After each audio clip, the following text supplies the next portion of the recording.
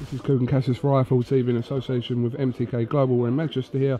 I'm joined by Ellesmere Port's very own Mason Cartwright. How are you, sir? How you doing? Good, all good? Yeah, good.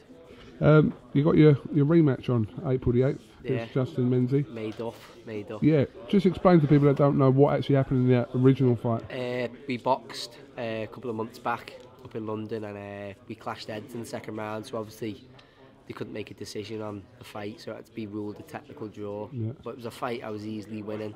I had him troubled a couple of times, to be honest, in the first round, and I feel I hold the power to maybe even stop him, if not definitely win. So these things happen in boxing, not very often, but you do get these freak occurrences that happen where that's it, yeah. It bloody killed me for a bit, like trying to get over it, seeing the draw on my record, because I know it's not a proper draw, but it's there. It's a blemish on the record, isn't it? And although I'm still unbeaten, it's a horrible thing to see that one there. And so for me to go and avenge that and to say I went on and beat the kid who put that blemish there, then it's seizure for myself, it's closure. So well, like, you got a chance to put it right in your eyes. So, and on a bigger bill as well, a lot of people to see. So I want to put on a show and show what I'm bringing, because I think there's a lot of people that are above me in the boxing rankings that I could definitely beat now.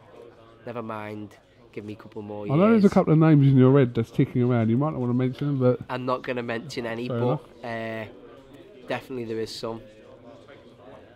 And as I say, I'm confident. I work hard in the gym, and I'll get me rewards eventually. I'll see my name up in them lights. Definitely. Work too hard not to. Obviously, as it was mentioned in that press conference there, we all know that Paul Butler is also from Ellesmere Port, and someone you know very well as well. Yeah, we've been mates our whole lives, like trained as amateurs, both turned professional with Anthony Farnell, both since left now, but still he comes up to my gym doing his strength conditioning, no limits in Liverpool, great gym, very technical, a lot of sports science behind it, so obviously it's moving forward in the right direction.